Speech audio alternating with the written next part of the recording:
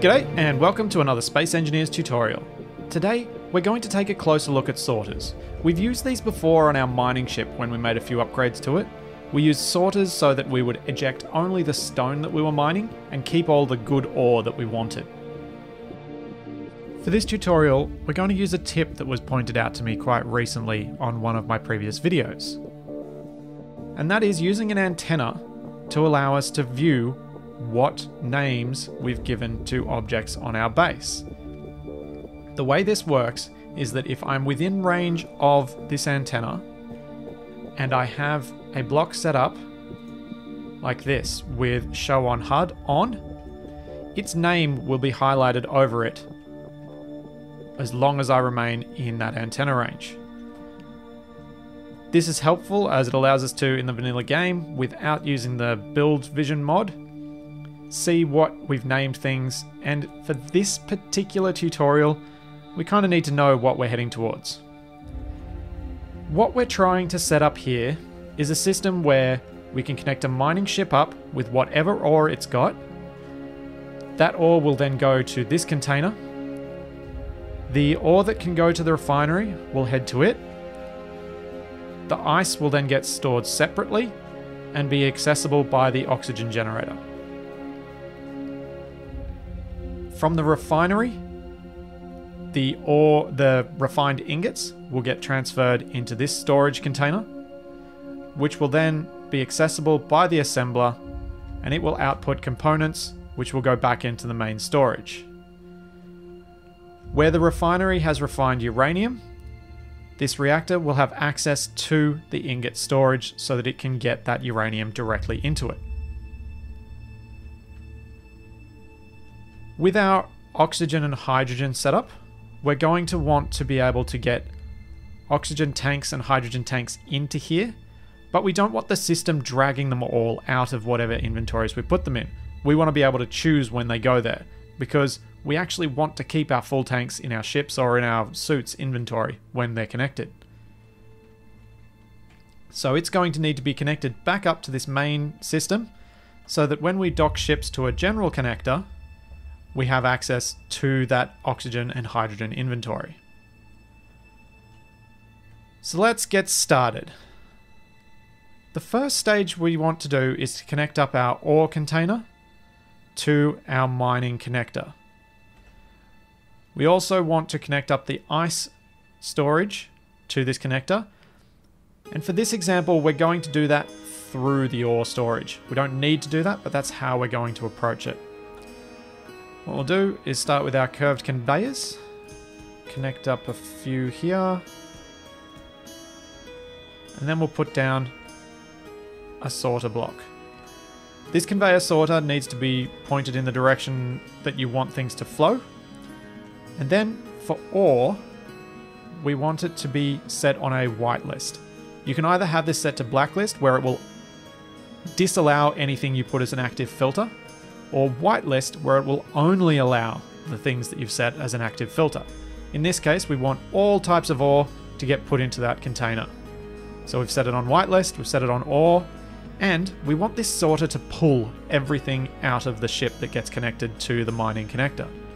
So that means we turn drain all on, and that one's ready to go.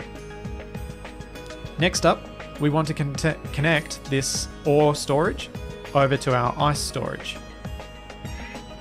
We don't want it to pull anything but ice out of this container. So as we connect these two up,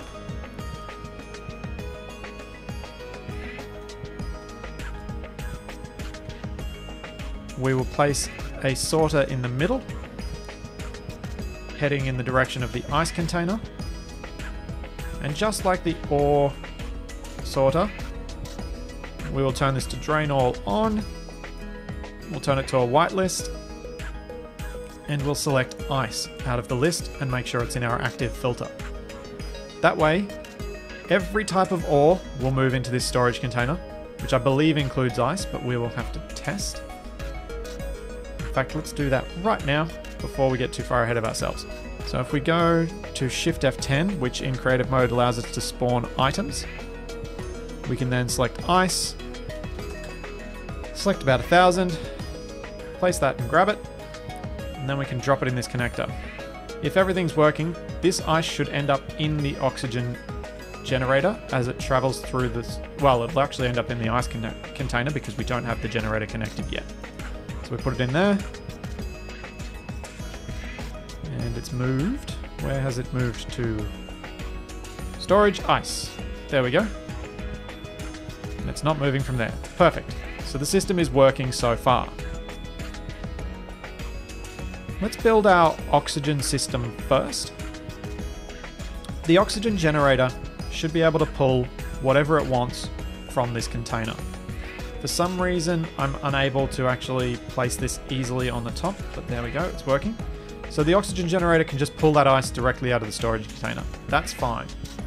It can also, without any limitations, place oxygen into the oxygen tank and hydrogen into the hydrogen tank.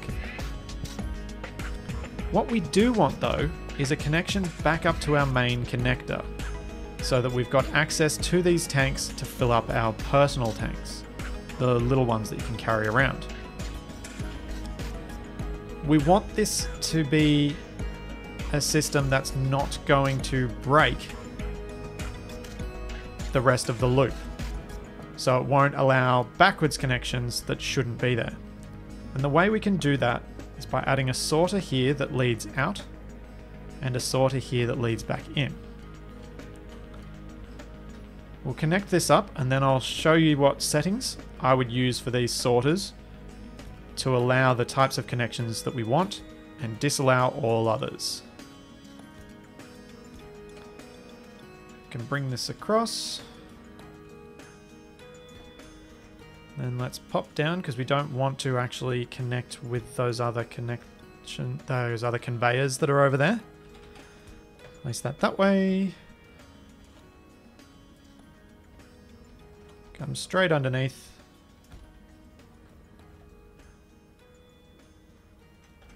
Little curve, and because we're probably going to connect to this later, we want that. So now that we've got that set up, we can go back and we can have a look at how we'll set up these sorters. So the only thing we want coming out of this particular sorter are oxygen tanks and hydrogen tanks. So the little bottles. So there's hydrogen bottle and oxygen bottle. That's all we want. We don't want it forcibly taking these out. We want it to be something that we can move in manually when we need these things to be refilled. So that will work for that one. Let's name this as well. This will be caps lock's on. This will be sorter O2 out. And then if we move across to this sorter, we can name it sorter O2 in.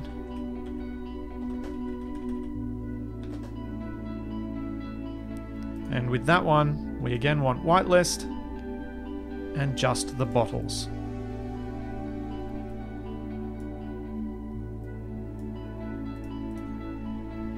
And again, not on drain ore. We want to leave that off because we want this to be manual.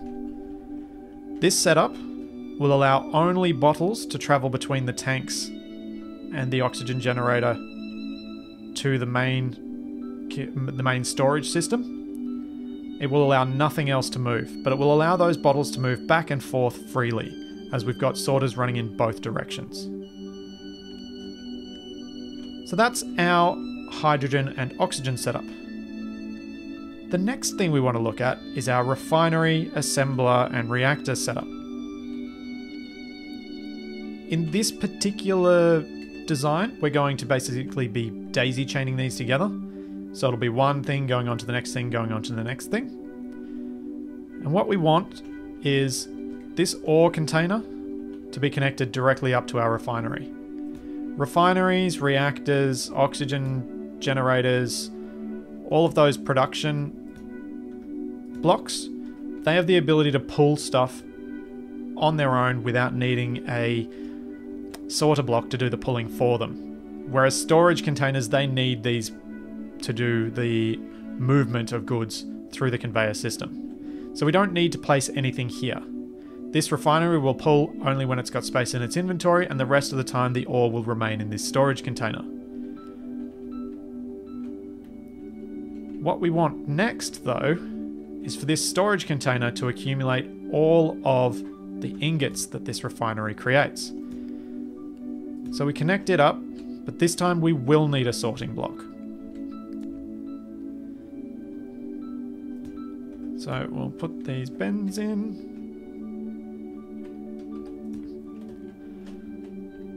Normally I would try and place these blocks a lot more tightly to one another, but I felt it was easier to describe this with a bit of space to move. So I've left them with quite a lot of space, and that makes the conveyors a bit snaky. So this sorter will be for ingots, because it's going to take all of the ingots out of the refinery and put them into the storage that's accessible by the assembler. So we want ingots on the white list, and we want this one to drain all of the ingots from the refinery. So we move that across into there. Now, any ore that goes into our connector will get moved into our storage ore. When the refinery has space in its inventory, it will pull from that ore storage, and it will start refining into ingots, and then this ingot storage will pull all the ingots out of the refinery and store them there, ready for our assembler and our reactor. The reactor needs the refined uranium ingots, and the assembler will need the rest. As we were talking about, these are both what I would classify as production inventories, and they can pull materials for themselves. So we just need a direct connection to the reactor. That's also useful to have, as you will want backflow into this storage and then into the assembler if you're creating missiles. Because missiles need uranium, you may need to pull some from that reactor at a later stage. So it can be handy to have that be able to flow in both directions. Sometimes you'll cancel a construction in the assembler, and that will mean its inventory may become full, and you'll want to be able to move those ingots back into the storage container. So we want that bit to be double two-direction flow as well.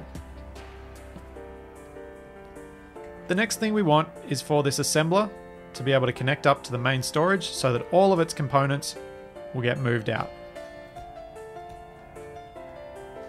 Since this is going into storage, we're going to need to put a sorter in place so that it will pull all of the completed components, all of the completed tools, and all of the completed ammunition from the assembler and put it into storage. So we want it direction heading towards the storage, and we want to whitelist those things I just went through. Drain all on, whitelist. We want ammo, we want components, and we want hand tools. We want all of them because those are the things that you're going to build from your assembler. This system won't work if you need to use your assembler as a disassembler. So if you're breaking down items. That's pretty rare use case, so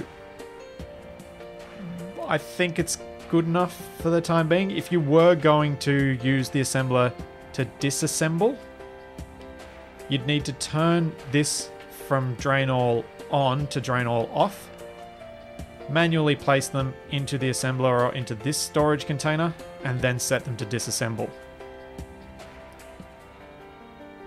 Otherwise, if you leave this sorter on and place them in that inventory, it will pull them straight through the assembler and pop them back in your main storage again for you. This setup is more used for when you want to have a supply chain from mining ship to refinery to assembler to component storage.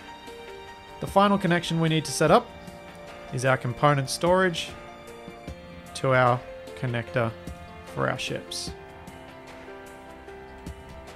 if you've got a large base, you'll want to connect this portion of the system up to containers or connectors around the base so that you've got access to that inventory without having to walk back to your main storage. The rest of these conveyors can be kept as a closed system separate to that. So we've seen our system. Let's test to see if it works.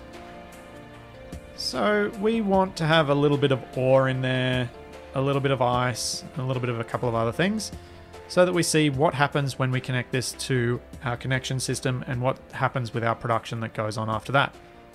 So let's spawn in some ice. Let's spawn in some cobalt ore.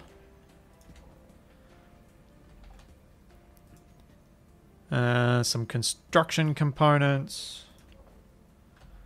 And put a bit of iron ore.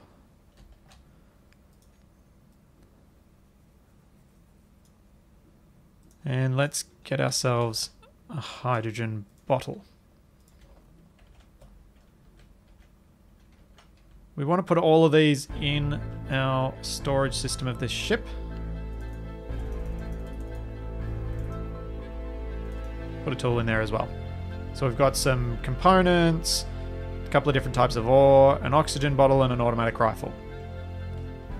When we connect this ship up to our connector over here, what should happen is the ore will end up in the refinery, the ice will end up in the oxygen generator, and everything else will remain in the ship. So let's check this out. Press P to park. We have a look. And our ship storage. We've kept our components, we've kept our hydrogen bottle, and we've kept our automatic rifle. We have a look at our refinery, and it's got the cobalt and the iron. We have a look at our oxygen generator, and it's got the 2000 dice from the bit we placed before and the bit we just placed now. If we leave that connector and move our way over to here, we're going to need another connector so we can land on it. What we want to test is if the hydrogen bottle can get to and from our oxygen generator. It can clearly get there as it's been sucked across because it was empty. And can we bring it back? Yes. Does it get automatically pulled back there because of our pull setup? No. And we can also manually move it each way. Can we move our rifle? Nope. Can we move our components? Nope. What we can do is move our components into the main storage. As you can see, you can move anything in that direction and back because that's a standard conveyor connection. What about our refinery? Let's make it make a little bit of iron ore, and you can see that everything is being pulled straight out of it into our ingot storage. Storage ingots now has some cobalt and some iron. And the conveyor sort of pulls it and then drops it in. Pulls it, drops it in, pulls it, drops it in. So our assembler should be able to make a few steel plates. And there we go, making those plates, which should now be moved into main storage. And you can see we've got those 10 plates that I just created. If we go back to our assembler, we won't be able to move these plates back into it because of that sorter setup that we've got. So everything's working. It's a reasonably automated system. With scripting, you can make it more automated and remove the need for sorters, but I kind of like using this way because I'm hopeless at programming or scripting. And this sort of visual setup works nicely for me. So I thought I'd show that one too. There's another way you can go about setting these up. And I'm not going to go through the full build. I'm going to show you it here. This is more of a wheel and spoke sort of design. You have your central main storage connected up to your mining connector. You have your general connector so that you have access to that inventory, and then everything branches off that main inventory conveyor system. You have your refinery, which has a sorter, which is pulling all ore, and then a separate sorter connected to the same setup, which is pulling all ingots out of the refinery and into the general storage. Those ingots then get pulled from general into the assembler with this storage, with this sorter, which has got all ingots on its whitelist, and then all components, hand tools, and ammo get pulled out and put back into main storage. Like we had with the other setup, we've got a sorter, this central one. It pulls all ice into that storage container. It also allows free movement of bottles into and out of that ice storage container. So just as we had before, we can move ice from the tanks and the generator back into main storage, but only the ice gets pulled into that storage container. An advantage of this sort of setup is that it's a bit more modular. You can increase the size of your general storage. You can, if you want to, stop storing ice in that container and it will still be stored here because this conveyor sorter is still pulling into this. And if you compare the two, even with this amount of space, the one on the left, it looks a little bit neater. And you can use this as you have rooms and then just have a single conveyor system running throughout the rest of the base.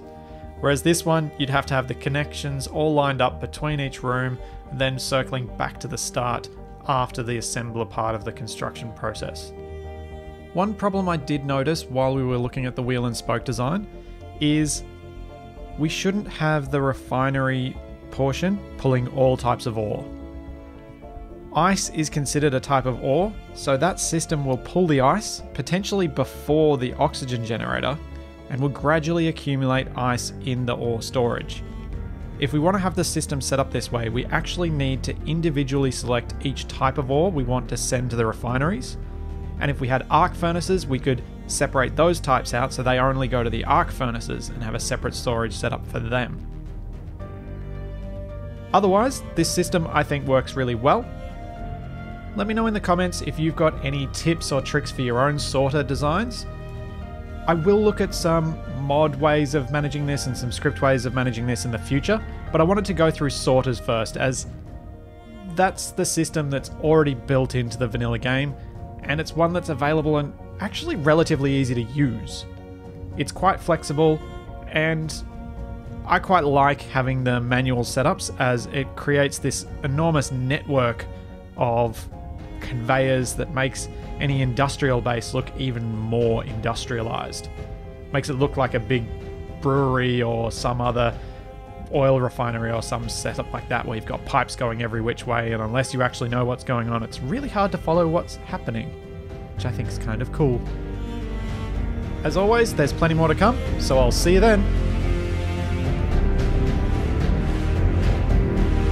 Looks like an atmospheric miner that might work.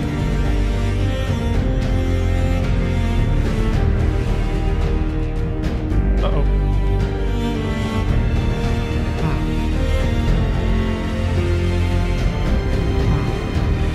Maybe we'll try a different one that's not powered down.